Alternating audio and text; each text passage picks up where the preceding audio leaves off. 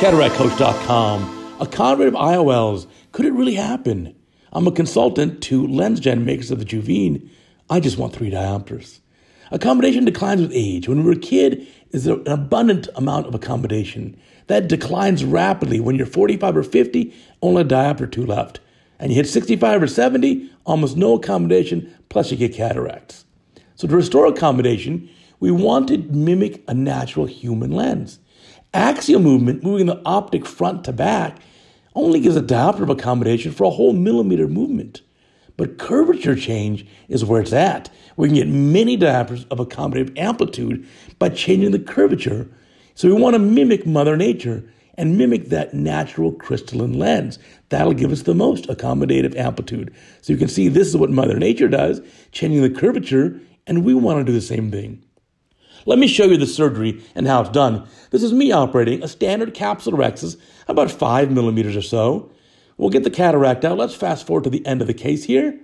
And there's the empty capsular bag. Here comes the lens. We filled the bag with viscoelastic. The lens comes in 2 parts. This is the base lens. It's going to fill the capsular bag completely. And it's injected nice and slowly. It's a silicone lens. It's very soft and very forgiving. It's relatively easy to implant despite the large size. And we can inject it with just the one hand completely into the capsular bag. So now we have the base lens filling the capsular bag. There's that central optic. We'll put a little more viscoelastic. And now time for the front or anterior lens. This is the lens that's fluid filled. This is our power lens. So as we implant this lens here, you'll notice it comes out and it has a yellow rim. The base lens has a blue rim. And that's to visualize them a little bit easier inside the eye. We need to couple these 2 lenses. So slowly inject this lens, and you'll notice right opposite my incision, there is a tab. The base lens has 3 tabs, 120 degrees apart. And now we need to tuck this front lens underneath those 3 tabs. So here's one tab, and it gets tucked in. And we'll do the other, and then the last one. And so these tabs hold the power lens or the front lens securely to the base lens. And this allows them to be coupled inside the eye. So there you go. Through a standard phaco incision, we're able to implant this lens using your normal techniques. The end of the case here, we'll seal up the incision, and now we'll remove viscoelastic. We're going to use a bimanual approach just because it's easier to get into all those little nooks and crannies to have a thorough removal of viscoelastic. So the surgery is that easy. I did the first one, again, in 2015 in Panama, almost 8 years ago. These are the results of the Grail Study. That's the LensGen Juvene lens. 58 eyes of 42 subjects were implanted, so plenty of bilateral patients. At the end of 24 months, there were 27 eyes that were able to be recalled and evaluated. We did lose a good number due to COVID, and this gave us the following results. Monocular distance-corrected defocus curves. So when you correct the Juvene patients for far distance vision, the total accommodative amplitude is about 3.5 diopters. That's from plus 150 to minus 2. That's certainly more than the Vivity lens, which is an extended depth of focus lens, and double the amount of a monofocal lens, such as a ZC-BOO. This gave pretty good vision, 20/20 distance, 20/32 intermediate, 20/40 near vision. So patients were quite happy with that. When we look at bilateral data, binocular data, it's even better, an extra diopter.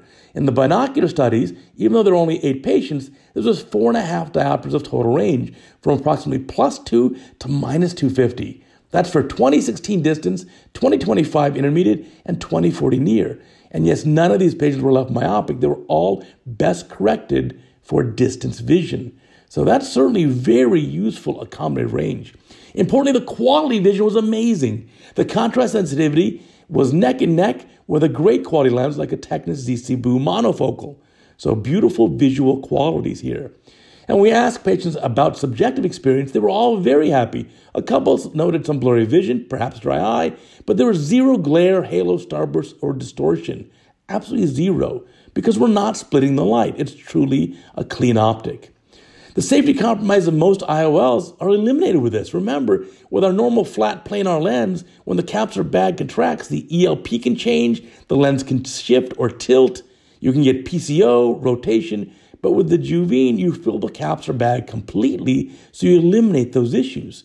In addition, importantly, you eliminate vitreoretinal tension because you're not collapsing the capsular bag. So really quite an advance over what we're used to seeing with standard IOL technologies, especially with no PCO. We all love doing YAG laser once in a while, but it really is a complication of surgery. And the Juvene studies, both the pilot and Grail studies, there was zero PCO seen because we filled the capsular bag completely. So the future definitely is an accommodating IOL. Great image quality and range, 3+ diopters without glare and halos, great image quality. A capsule filling design, a different way of thinking now. By filling the bag, we eliminate vitreous shift, we keep the lens position stable, you get more accurate lens calc because there's less effective lens position change, there's no tilt, you limit or even eliminate the PCO risk. And then finally, it's a modular design. So you can still use small incisions, and the lens is upgradable. You can have a toric version of this lens and any other design you wish. So I think the future, for sure, is accommodative IOLs, and hopefully when it's time for my cataract surgery in 10 or 20 years, there'll be a fantastic lens like this that'll restore me to more youthful vision. Thanks for watching.